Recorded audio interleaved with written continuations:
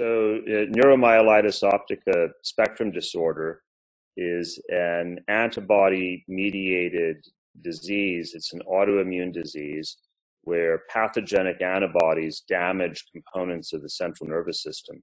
And that results in blindness, paralysis, and death.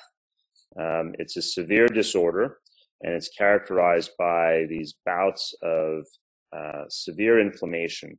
So patients develop optic neuritis, which is inflammation of the optic nerve, and myelitis, which is inflammation of the spinal cord. And if the inflammation in the spinal cord is high up enough, involving the components of the spinal cord that control respiratory drive, patients can wind up on a ventilator and succumb from respiratory paralysis.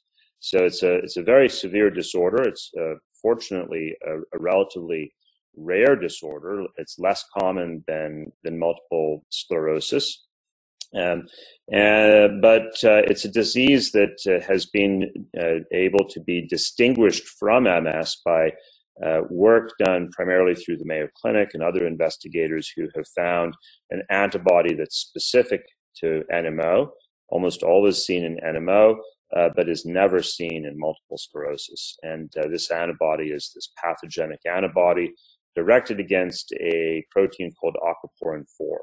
And so you have a blood test that can detect the presence of the antibody. This is the NMO IgG, or also known as ATP4 antibody test. And this allows you to accurately diagnose neuromyelitis optica and distinguish it from multiple sclerosis.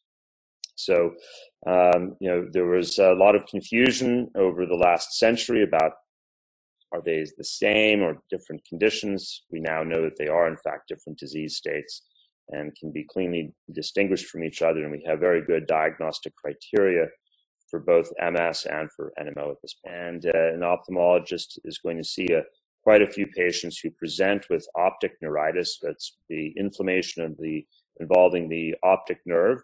And ophthalmologists should be aware that NMO and MS can both present with optic neuritis. At the time of presentation, it can be difficult to distinguish the two. Just by looking in the back of the eye, it's kind of hard to tell the difference between NMO and MS. But in patients who have an optic neuritis, the antibody test, in my opinion, should be ordered to determine whether that optic neuritis is the first attack of NMO or whether it could be MS. So in the same way that a brain MRI would be also an important study to order as well. So ophthalmologists should be aware that these are distinct conditions. They have different treatments. 2 treatments now are FDA approved for NMO, and there are, of course, many treatments available for MS. So if I were an ophthalmologist and I was seeing a patient for optic neuritis, I would want to know about NMO and know that there is a commercially available antibody test, and that making that diagnosis early on can be very important for the patient because of differences in treatment.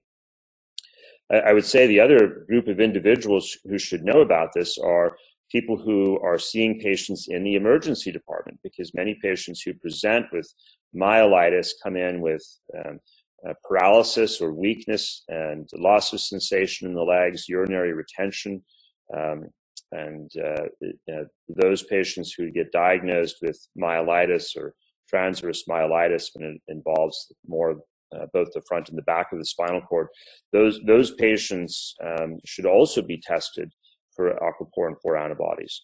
And often they get a neurological consultation in the emergency department where if a neurologist were to be available. So that's another group of providers. So it's really neurologists, ER doctors, and ophthalmologists who are going to be seeing NMO patients for the first time. And just like with any disease state, early diagnosis is critical. If we can make that diagnosis early on and introduce treatments early on, then we have a great opportunity to prevent further injury from subsequent attacks. There's also another presentation of NMO that often has puzzled physicians and providers, which is intractable nausea and vomiting. And a lot of the time when people come in with nausea and vomiting, they very appropriately get a gastrointestinal workup. They're seen by a gastroenterologist. They may get scoped, and there, of course, can be problems with the gastrointestinal system resulting in nausea and vomiting. But if all that workup is negative, one of the things to think about is NMO.